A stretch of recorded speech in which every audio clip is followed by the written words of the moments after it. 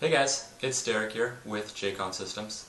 You know, I've got to say, I never really pictured myself as an electronics guy. I've always been more of a business guy. I graduated in 2004 with a degree in business from Colorado State University, and I never really pictured myself doing electronics. But here I am, and I'm loving it, so thank you, Jaycon Systems. Here we are.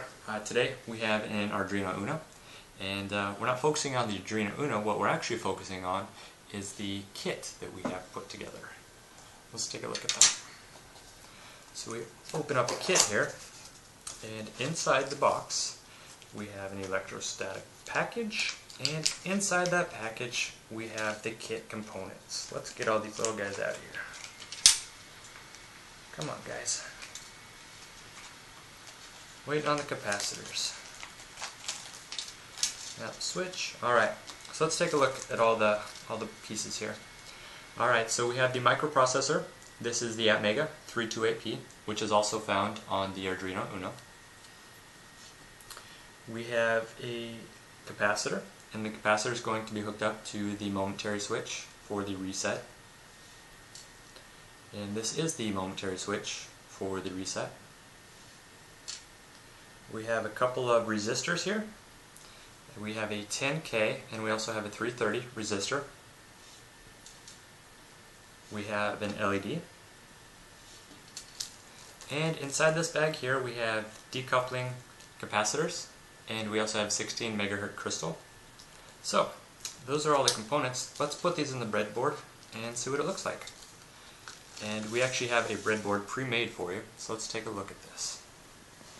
So we've taken all of our parts and we put the parts inside the breadboard. We've put them all together for you. So we had the microprocessor here. Connected to the microprocessor we have the 16 megahertz crystal, and we have the decoupling capacitors, as well as we have the momentary push button switch. We have the resistor set up over here, the 10K, and we have a 0.1 UF capacitor on this side. Up here we have the 330 resistor, and that is obviously, that's connected to the LED. And we have our jumper wire set up. On here we have the power going to the processor and power down here going to the processor. And we have our jumper wires connected to our FTDI board. You can also find that on jayconsystems.com. And this guy connects the power and gets the signal from our computer.